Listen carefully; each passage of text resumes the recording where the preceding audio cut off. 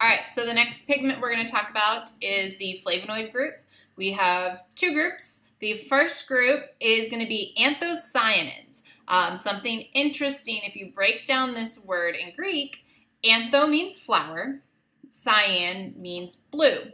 So blue flowers. So this group is red, blue, and purple. It actually is the pigment that gives red, blue, and purple flowers their color. So kind of a way to remember what is a anthocyanin. Cyan, blue, not to be confused with anthoxanthins, which is going to be your whites, like cauliflower. So back to anthocyanins is, again, our red, purple, blues. So beets, red cabbage, they are soluble in water and have large changes in pH. So if you put it in an alkaline or basic solution, it's going to be turning more blue. If you put something like red cabbage in an acidic solution, it's going to get more bright red, or kind of like a magenta color is what it actually turns into. Our anthocyanthins. So our xanthins, again, cauliflower was the example in one of the videos that I posted. They're a little bit lengthy, but it helps you remember, then it's worth it.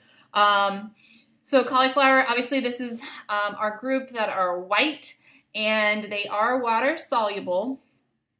When you put it in an acidic solution, the cauliflower kind of just stays white, maybe gets a little brighter white, but it's kind of described as a colorless in acidic solution. And then your alkaline or your basic solution becomes more yellow. So how I was kind of remembering this, when you look at how it's spelled, it's anthoxanthins. The last part of the word is thins, so thin.